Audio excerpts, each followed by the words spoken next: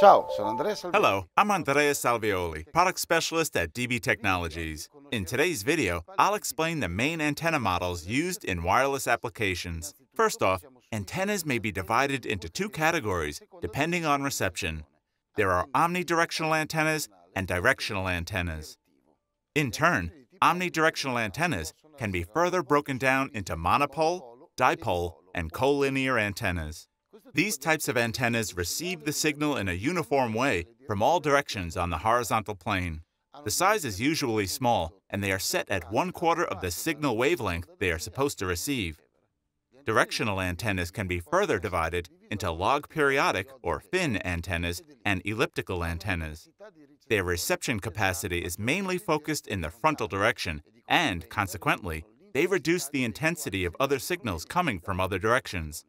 In light of these specifications, you may appreciate that selecting a suitable antenna based on the current situation and the type of setup you seek is paramount. Let us have a look at a few application examples. For a stage where transmitters are fixed or their movements are very limited, the best solution is directional antennas pointing towards the stage. In turn, if the microphones require a remarkable amount of movement, the best solution is omnidirectional antennas, in that these types ensure a uniform coverage of the entire area where the show is being staged.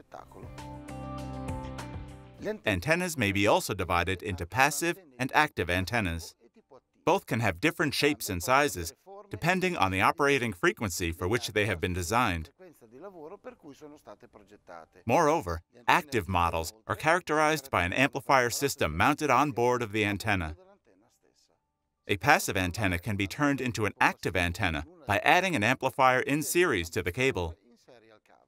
This additional circuit amplifies the signal received by the antenna. The gain is usually variable and sends it to the receiver, thus offsetting the loss caused by the cable.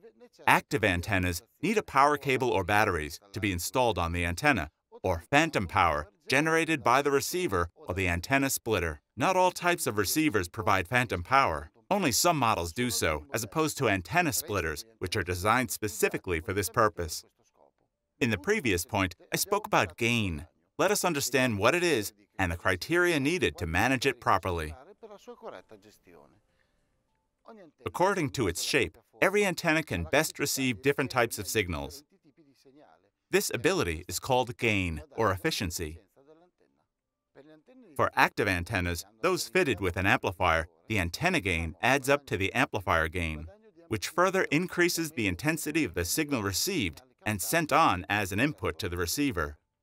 What is the correct inbound signal level for the receiver? As sound engineering goes, too much preamplified signal may be a problem. Consistently, a similar problem may occur as the radio signal goes into the receiver. The correct signal level, then, must be suitable to the setup you are after. It must be neither too low or it may not be received, nor too high or it will saturate the receiver. Another important element that should be considered is the type of cable. Every cable has different characteristics and loses some signal as it carries it. This loss varies depending on the length of the cable. The longer the cable, the higher the attenuation. In order to offset the loss, adding an amplifier to the antenna or using an active antenna which already contains an amplifier can help. It is important for the cables connecting the antenna to the receiver to always be of the same length in order to avoid malfunctioning due to different inbound signal levels. Let us analyze some of the problems caused by the way antennas are positioned during the installation phase. Our first factor that may cause problems is the presence of metal elements close to the antennas, as they may hinder reception. In this type of installation, there are monopole passive antennas connected directly to the receiver located into a rack. This is the signal level. By moving the antennas out of the closet, the level increases. If the antennas are moved farther away, using microphone stands for instance, further signal level improvement may be observed. Another key factor is how high the position of the antennas are. As a matter of fact, antennas must be positioned as high as possible and in sight of the transmitter, avoiding such obstacles as walls, metal objects, or even the crowd. Let us have a look at the difference in the radio signal level received in two cases. With an antenna positioned at 1/2 meter from the ground behind the audience, the same antenna positioned at 2 meters above the audience. If the system being used does not feature any removable antennas, then the receiver must be positioned as high as possible. In this chapter of our video series focused on wireless systems, we have seen what the different antenna types are and how to best use them depending on the needs.